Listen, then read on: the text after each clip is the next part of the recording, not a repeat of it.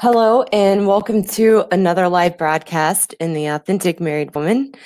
I am your host, Karen Seitz, and I am a coach and a mentor to married women to teach them how to find their happiness within and to teach you as women the things that you have control over to change within yourself, within your life, within your marriage. They can dramatically impact and change the way you experience not only yourself, but also your marriage and also your life. So today I'm broadcasting live from San Antonio, Texas. Usually I broadcast out of Denver, where I live, but I'm fortunate enough to be at a conference with my team at a new life center. So I'm broadcasting from my hotel room today. I tried to come on and do this video yesterday, but ran into some technical difficulties and wanted to make sure I got on and shared this important information with you. So today I'm going to be talking about how to break the chains that bind you in your marriage. And in talking about that, what I wanted to do today was to break down the quote that I posted last week in the group, because a lot of times we can read these amazing quotes that are very inspirational, very motivating. We're very inspired by them. But a lot of times we might not take the time to really tease them apart and deepen our understanding of what those wonderful quotes mean. So I wanted to take that quote from last week and tie it into today's topic. And again, show you the things that you have control over to change that can dramatically impact and affect your marriage in wonderful, positive, meaningful ways. So that quote that I posted last week says, "The best years of your life are the ones in which you decide your problems are your own. You do not blame them on your mother, the ecology, or the president. You realize that you control your own destiny." So today I want to take that apart and talk about what that really means in a way that you can understand it and see how you can make a change in your life and how you can make a change in your marriage. So what that really means is that in order to change the problems that we have in our life, in our marriage, we have to own them as our own, that they're not happening to us, that we have a part and we have a role in them, and that we create the problems that we have. And while that can be very difficult, and I know that I call it temper tantrums within myself, the temper tantrums we can throw of, "But you don't understand my husband, you don't understand my circumstances. I didn't create these problems." And that can be our internal fight and our internal struggle, because it's really difficult to look at ourselves and be honest enough with ourselves to see how we've created the problems that we have and how we're a product of our choices, not a victim to our circumstances. And a lot of times, just in our humanness, unknowingly, unconsciously, we live from this place of being a victim to our circumstances. But the problem with that and how that gets in the way of us being able to own our problems and actually create our own destiny and be in control of our own destiny, just like the quote talks about, is that that makes us a victim, and it puts the power and it puts the control outside of ourselves. So let's take a minute to just briefly look at our three principles that set the framework for the group, because that's really going to tie in to talking about this and diving into this. So the first principle of what we teach, of what I teach, and what this group is all about is that you are 100% responsible for your happiness. And while that can be hard work, it can be confronting, we have to know that happiness is an inside job. And it starts with owning that our problems are our own, that we are where we are in our life, that we are where we are in our marriage or whatever area of life we're looking at, because of ourselves and the choices that we make and how we show up in our lives. And when we can see that, again, it's not to beat ourselves up or make ourselves wrong. It's to empower us to be able to change so that we have new choices, So that's part of taking responsibility for our happiness, is owning up to where we are in our lives and how we've gotten ourselves there. The second principle is that the only person you have any control over to change is yourself. That you can't change your husband, that nothing he does can change you. That, again, tying into what we're talking about today, if you can see that you've created your experience and you are where you are because of you, again, not to beat yourself up, not to make yourself wrong or bad, it actually empowers you to change, because the only person you have any control over to change is yourself. And that last principle, the third one, is that what it really means to be an authentic woman or an authentic married woman. It's about having a relationship with yourself. It's knowing who you are. It's knowing what you like and what you don't like, so you can create your happiness, so you can give yourself that experience and give yourself the marriage and the life that you want. And part of having a relationship with ourselves, which can be a tough pill to swallow, is that we can't just see all the wonderful things. We also have to see the ways that we stop ourselves. We have to see the unconscious choices that we're making that are leading us to have the very problems that we're having in our life, the very problems that we're having in a marriage. That's how we get to know ourselves. It's not all the wonderful things. Yeah, that's a part of it too. But again, I also have to see the ways that I stop myself and then I get in my own way, the things I can't see that are often unconscious. But when I can shine the light on those things, and again, own my problems as my own, then that's what actually allows me to break those binds that I feel chained by, because it puts me in the driver's seat. It empowers me, or empowers you. It puts you in the driver's seat of your life and of your marriage. So let's continue diving into this, and I'll continue to weave in those principles to help you understand. So I want to share a little bit of my own story and how I discovered this for myself, that the best years of my life have been the ones in which I decided that my problems were my own. Before learning how to do this for myself and learning how to change in a lasting way, in a way that allowed me to find my happiness within, allowed me to be in control of my experience, and allowed me to build that relationship with myself, as I had to start letting go of all my stories of blame and recognizing that the problems that I had in my life were because of me, that I got myself to where I was. I was responsible for the problems I was having. And again, that was a tough pill to swallow, but it was the most freeing, most life-changing thing that I ever did for myself. I had spent years in counseling and in therapy. I had spent so much money on self-help books and personal growth workshops and all sorts of coaching and healing. But everything that I tried reinforced my stories. They didn't break me free of them. They actually reinforced them, and that kept me stuck for a long time. So when I started to learn how to take responsibility for myself and how to decide that my problems were my own, that's when things really started to change. And they really started to change for long term. And I didn't keep cycling back to the same problems over and over again like I was in therapy. It was, I'd come in every week and I'd talk out my life and talk out my childhood and talk out all the external details of my life.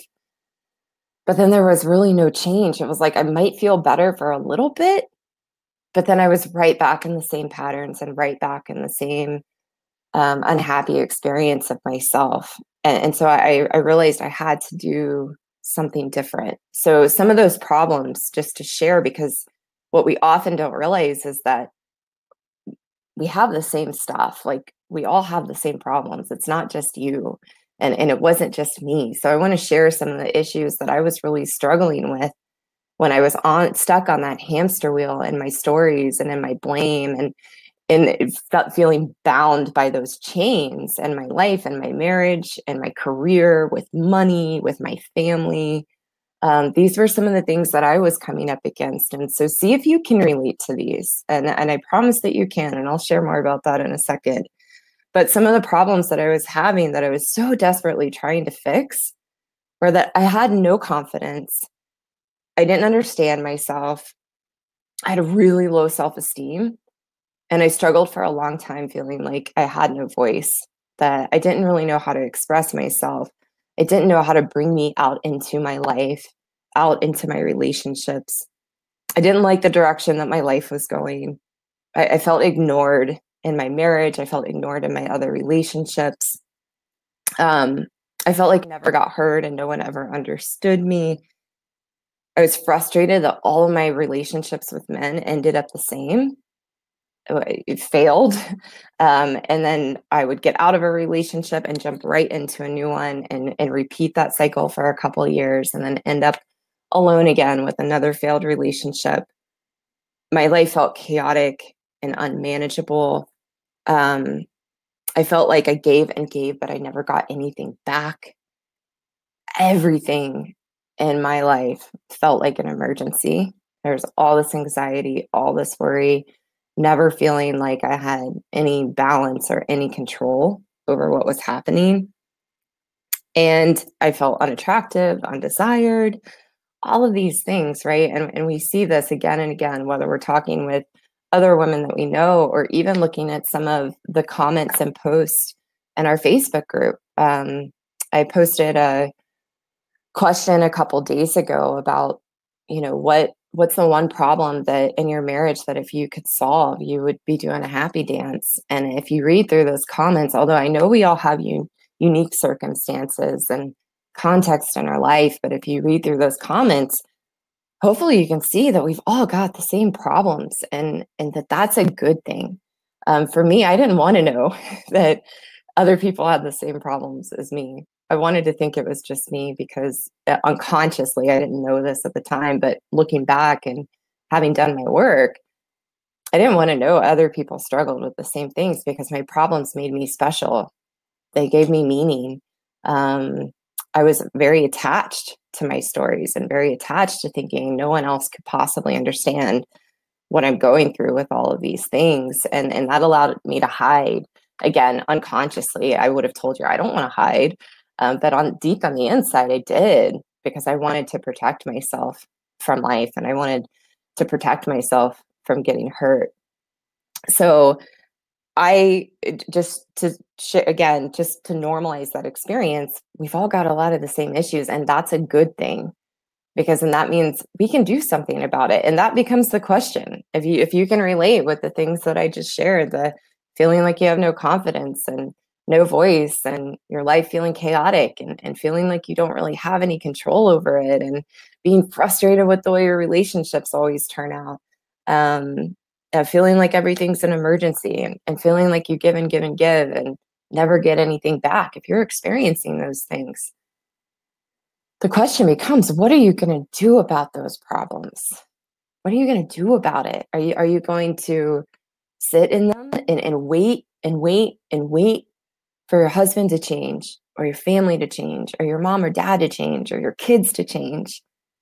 Or are you going to turn the focus inward and look at yourself and say, okay, I don't have any control over those people and I don't have any control over these things outside of me, but I do have control over myself. I can change that. I hear what Karen's saying. Let's look at that. When you start to do that, then you can actually do something about those problems. So do you want to do that? Or do you want to continue to stay in your stories and continue to stay in the blame and the anger and the resentment and the bitterness? You must realize that the choice is yours, that you can persevere, you can have resilience, you can solve these things, but you've got to look within, because if you continue to blame those external factors like I did, then you're going to be stuck in those things for a long time. And I don't want that for you. I want you to know that there's a whole nother life waiting for you that just starts with you changing on the inside. And then that's going to get reflected in your external world. That's what I really want you to hear in these videos and to hear in the things that I'm trying to share with you. It's not to make you bad or wrong. It's to give you a new mindset and a new perspective over the things that you really do have control over to change. And I know it feels hard, and I know some days it might feel impossible, but I am here to tell you, if I could get myself out of these issues, I promise you that you can too. So for me, I wanted to blame anyone and everything else, just like most of us, if we're being honest. I wanted to blame, or not wanted to, I did. I blamed my husband. I had a lot of blame towards my dad. I wanted to blame my family. I wanted to blame my past relationships with men that didn't work out. I wanted to blame my job, my money situation, my upbringing. That's really, really common, but let me show you what this looks like. So I drew up a little diagram that I share with people that I work with to help them understand this. So this was my life. So let me get this up really quick. Hopefully it'll work. Oh, good. So I hope you can see this okay. If not, I'm not quite sure how to make it bigger, but hopefully it's coming through. So what I have here in the middle is a sad face, and that represented all those problems that I had, or it might represent the challenges and problems you are up against, or the unhappiness you might be experiencing in your life and in your marriage. And then there's 6 circles, and I've got to go over and look at mine. So, I was blaming my husband, my dad, my family, my upbringing, money, my past relationships with men, for how I was feeling, my lack of confidence, lack of self-esteem, all those issues I shared with you. And this is what I see time and time again with the men and women that I work with. This is what we do. It's natural to us as humans to look outside of ourselves to see who or what might be responsible for the problems in our life, and we want to try to fix those outside things. But again, if we think of that second principle, that the only person you have any control over to change is yourself, when you look at it this way, there's really nothing you can do. And I like to think of this diagram as a very goofy looking 6-legged spider. And I always make the joke that's the only time I'll talk about spiders. I'm not a big fan, but I like to think of this as a very goofy looking 6-legged spider. And what happens is we begin to weave this web of stories throughout our life, of all of our life experiences and all the things we've been through and all the things that have happened to us, to explain why we're stuck where we are at. And we get caught in that web and we can't get out. So we have to do something different. And what we have to do is learn to drop those stories and just focus on ourselves. To like the quote, the best years of your life are the ones in which you decide your problems are your own. Notice now in the picture with just the sad face, there's none of those external relationships. It's just you. And I know that can feel very scary and very vulnerable and very exposing. But I promise, being able to shift your perspective onto yourself and decide that your problems are your own, to decide that where you are in your life is because of you and how you're showing up and the choices and decisions that you've made, while that can be very confronting, on the flip side of that, it's incredibly empowering because you have control over that. You have control over whether you are unhappy or not. I promise, even if it doesn't feel like it right now, there is a way. And we'll talk about that in just a moment. But it first you have to be willing to say, okay, I want to drop those stories. I want to get out of that web that I'm caught in. And I know I've got to be the one to do that. No one's going to come around and do that for you. You have to be the one to do it. And then what happens when you're willing to face yourself and willing to decide and see that your problems are your own, then what happens is then you do become responsible for your happiness. And you're able to find your happiness within. And from that place, that's where you realize that you control your own destiny. And that's exactly what happened for me. Let me go ahead and take this off really quick. Hold on. There we go. So that's exactly what happened for me. It is, as I decided, I can't do this anymore. I can't live in these stories anymore. This isn't working. And I didn't like the direction my life was going. So I had to do some serious soul searching and get guidance and get help to learn a way that actually did work and set me free from that web. And now I am experiencing the best years of my life. My husband and I are in a place that I never dreamed we could be. My marriage feels exactly like I dreamed it would, where my husband and I feel like a team, where I see the wonderful man that he is because I've dropped all those stories of blame. It doesn't feel like an emergency anymore, which is wonderful because then I can focus on me and my dreams and the things that I want to accomplish in my life because my marriage isn't an emergency anymore. And I've untangled myself from being enmeshed with my husband and looking for him to change or be different for me to be happy. So that frees up all this time and energy for me so that I can fill my own cup, so to speak, and then bring all of who I am into my marriage, into my life, into my family. And I can promise you all of those relationships have completely changed. By being able to let go of those stories that I dragged around forever, I have a completely different relationship with my dad. As I mentioned just a little bit ago, I had a lot of blame towards my dad. And as I've learned to take responsibility and own my problems as my own and empower myself to change and be responsible for my happiness, I get to see my dad in a whole new light. That he was perfect just the way he was, that the things that I blamed him for growing up and where I was stuck in my early adulthood, it was so nice to let those things go because now I can actually have a relationship with him and look up to him and be grateful that he's exactly who he was, that when I blamed him for everything, I couldn't really even see who he was. And that was the same with my husband, the rest of my family, and the other relationships in my life. And now I get to live my best years, that it's only looking up from here. And there's opportunities and possibilities in my life because I'm willing to look at myself and take responsibility. And that's what I teach women to do. It was very important to me in my own life.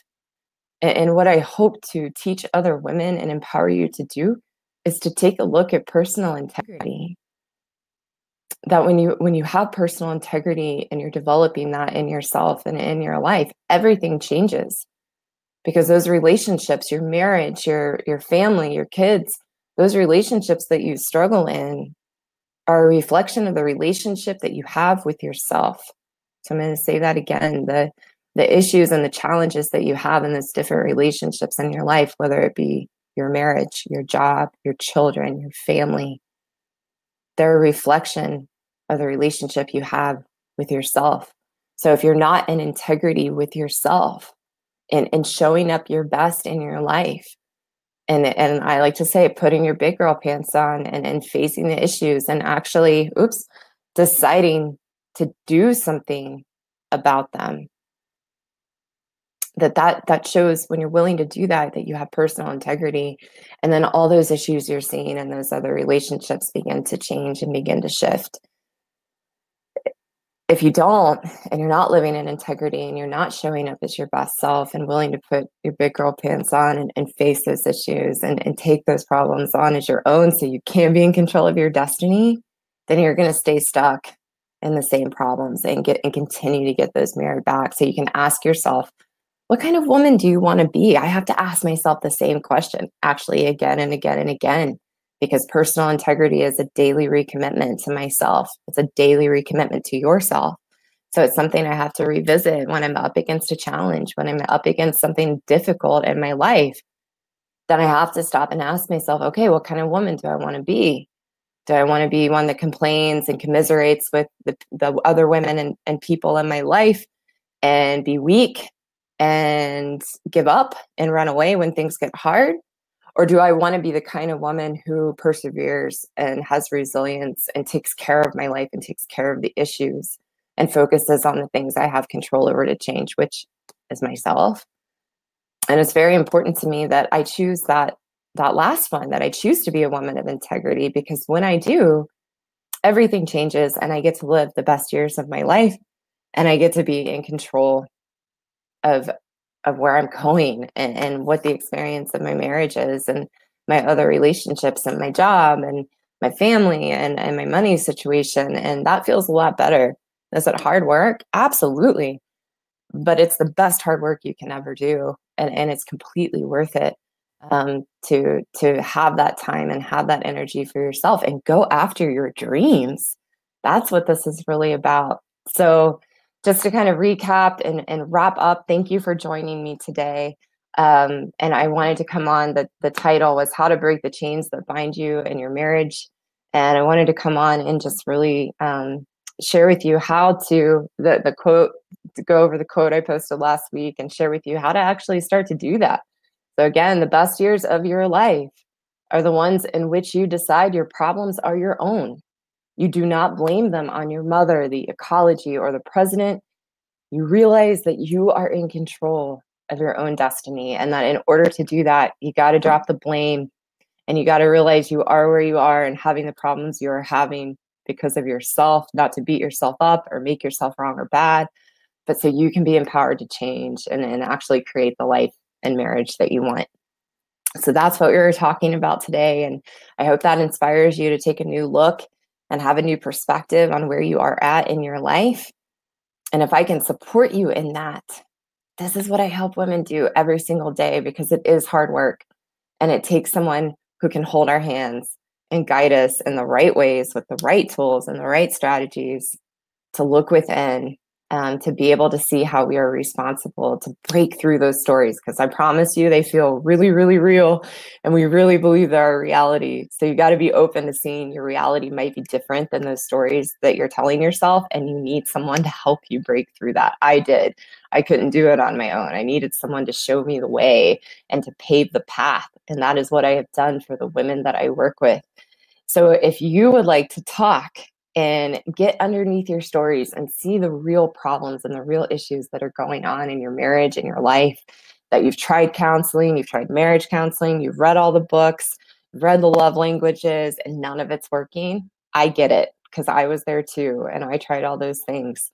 So let's talk, and I can get you underneath the stories to see what's really going on and help you come up with a step-by-step action plan to make real lasting change in your marriage, in your life. And if we're a good fit to work together, we can talk about that too. And if we're not, that's okay. I'll be honest with you. This isn't for everyone. And I'm very honest about that when I talk to women to help them get clear.